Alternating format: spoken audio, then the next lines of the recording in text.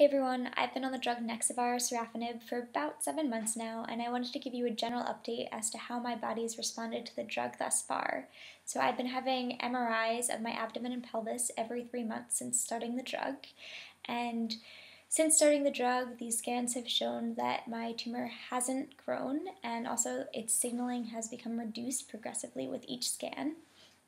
And this last scan that I had, which was about a little over a month ago, was the first scan to show that it looks like the tumor has shrunk a little bit, and by a little bit I mean about 2 millimeters, so nothing too substantial, but of course good news nonetheless. That being said, I find it to be a bit of a double-edged sword because of course on the one hand it's fantastic that my tumor is responding to the drug and that it's shrunk, but on the other hand, it means that I will most likely be on this drug indefinitely or until I can no longer tolerate it or it is no longer effective for my tumor. Since there is no cure for desmoid tumors, and unless I have it surgically removed, this tumor will most likely be with me for the rest of my life and will continue to have the potential to grow. So that's a difficult pill to swallow, both literally and metaphorically speaking. But I am hoping that maybe if this tumor continues to respond in the way that it has to this drug, that hopefully after I've been on the drug for about a year, that maybe I can start taking maybe 6-month breaks in between with continued scans. So we'll see. But I also wanted to talk beyond just how my tumors responded to the drug, but also how my body as a whole has responded. So Nexavar is sort of a baby chemo. It tends to have more mild side effects when compared to more traditional chemo, but that being said, it still is chemo and it still sucks. So most people don't start seeing side effects with this drug until about 2 months in after the drug started building up in their system, and for the most part that proved to be the case for me, with the exception of fatigue, which I started noticing probably within the first 2 weeks on the drug. And unfortunately, the fatigue has just sort of gotten a bit more intense as time has progressed. And also, retrospectively looking at it, probably within the first month I started having some short-term memory recall issues. And it's sort of hard to describe this particular type of fogginess, but to give you an example, if I'm looking something up on the internet and all of a sudden I'm like, oh, I should look this up, by the time I've opened a new tab, I sometimes forget the reason that I initially opened that tab in the first place. And initially I just dismissed this as, I'm human, we all forget things. But at this point it's happened frequently enough where I just can no longer dismiss it as just a coincidence. And then also, maybe about somewhere in the first month, for about 2 weeks, I started having some really severe joint pain. I had a lot of pain when it came to moving my right shoulder, and then the joint pain just started rotating from joint to joint, from my elbow to my wrist to small joints like my knuckles.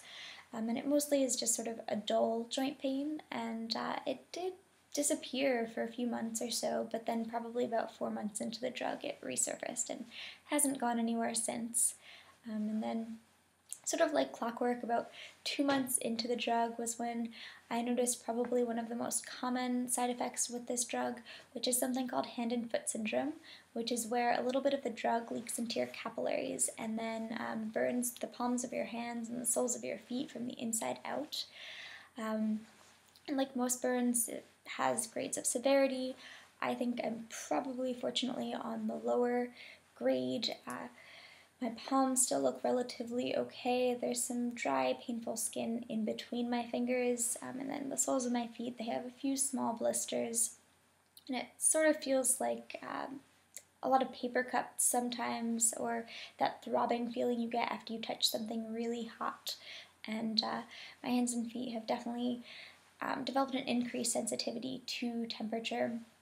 And I've noticed that if I'm walking for an extended period of time, my feet do become more irritated, so I try and stay off my feet as much as possible. And then about 3 months in was when I started noticing diarrhea, which unfortunately seems to be a common side effect that accompanies most chemos, this one included. And colonless people tend to have what normal people consider to be diarrhea, so diarrhea for us is sort of diarrhea squared. So Along with that, of course, comes dehydration, and I've definitely noticed since starting this drug, I've had a lot more issues with dehydration, where I'm becoming more dehydrated more frequently. So it's become more difficult to sort of find that balance of, okay, staying hydrated, but also, not having to go to the bathroom all the time to the point where I can, go out and function and do what it is that I need to do. And then sort of along that lines, another side effect that this chemo has had for me is something called dry mouth, which I sort of think is a culmination of the fact that I've been colonless for about 2.5 years now, and also this drug is just sort of exacerbating that. And so the problem with dry mouth is that there's not as much saliva that's getting in between your teeth and getting out that bacteria. So that leads to a side effect that just for me was totally unexpected and just out of left field, which is cavities. I've developed a lot of cavities, which is apparently pretty common for people on certain types of chemo and radiation. So if you are about to undergo any of those, please be really vigilant about your dental care so you can prevent the situation that's happened to me from happening to you. And then of course there's hair loss, which I've already talked about in a separate video, so I won't say anything else about it now other than just that unfortunately it's still going strong for me. That's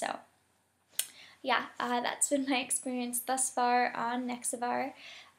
Everyone's experience is of course different, and I also didn't mean to trivialize anyone else's experience on a different type of chemo or any other type of serious medication. I just wanted to share my experience so people who are about to perhaps start this drug have an idea of what someone on it is experiencing. So yeah, alright, hopefully talk to you soon. Bye.